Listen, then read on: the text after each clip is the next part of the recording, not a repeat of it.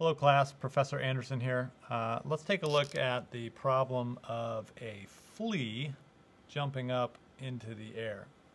Okay, so fleas are sort of remarkable little creatures, and they can jump extremely high compared to their size. So in fact, let's say that this height is about a half a meter. Okay.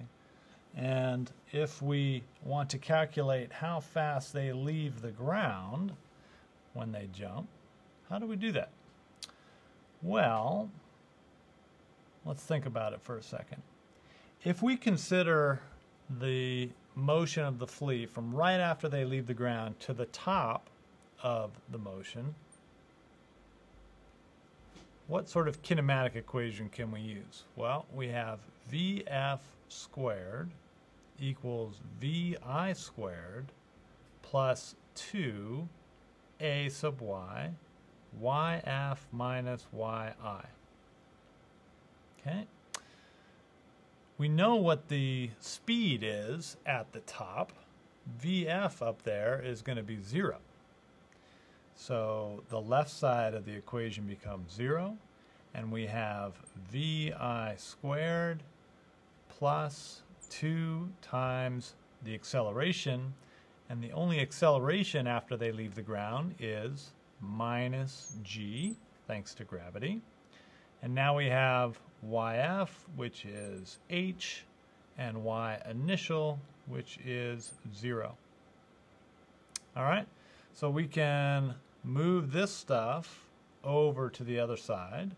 We've got 2gh. When I add it to the other side, it becomes a positive, equals VI squared.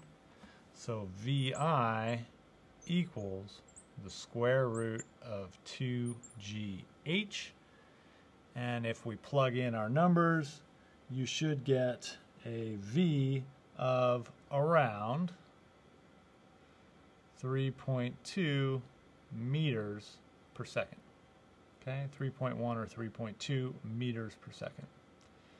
So that's interesting. Let's ask another question though. Let's continue this problem and say we want to know how long that flea is in the air.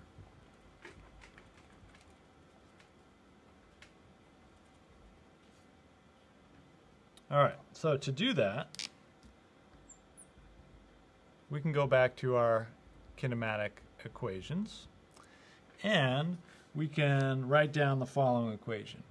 VF equals VI plus A times T, where T is how long they are in the air. But let's use the whole motion now. Let's go ground back to ground. And if we do that, we know that if they left the ground at VI and they come back down at VF, then VF is just the negative of VI.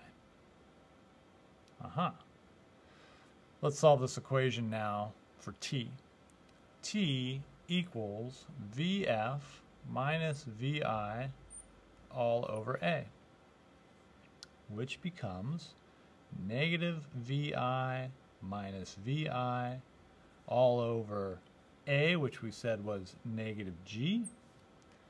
And so we get 2 VI over G.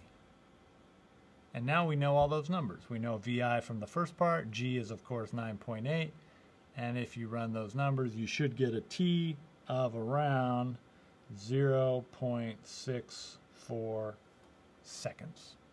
All right, check that for yourself. Hopefully it's clear. If not, come see me in my office.